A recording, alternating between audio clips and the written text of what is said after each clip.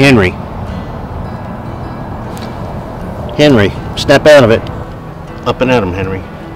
Hey Art, did you know that Viktor Frankl said to live as though you're living a second time and you acted wrongly the first?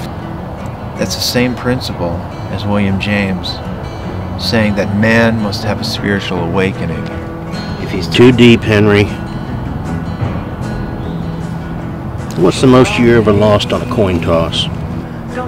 I don't know.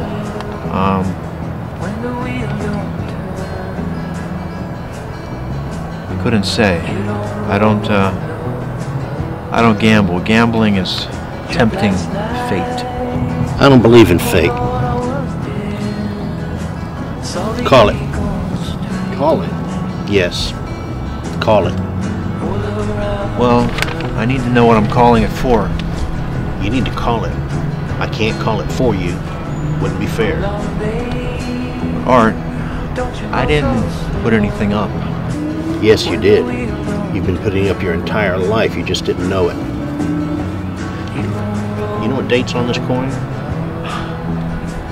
Jesus, Art, you're telling me I get too deep? 1996. It's been traveling around for 20 years just to get here. And now it's here. And you have to say, call it. Well, let me think. I'll give you a hint. It's either heads or it's tails. Well, what do I stand to win? Everything. Everything, okay, well. I don't have much, so I guess this is a pretty good opportunity. Call it. Heads, then. Good call. Don't put it in your pocket. It's your lucky coin. Come on, can't we just go get something to eat? And I don't believe in luck anyway. Ah, but you believe in fate. Put it anywhere except in your pocket. Or it'll get mixed in with all the other coins, and then it'll just become another coin. Which it is. Ah, all right, so I'll make it a coin of fate. I don't believe in fate. But I believe in luck. Anyway, lunch is everything to me.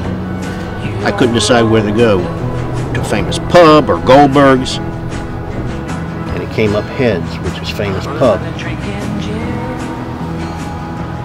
But I've been thinking about a nice hot bowl of matzo ball soup, which they don't serve at famous pub. So let's go to Mama Goldberg's.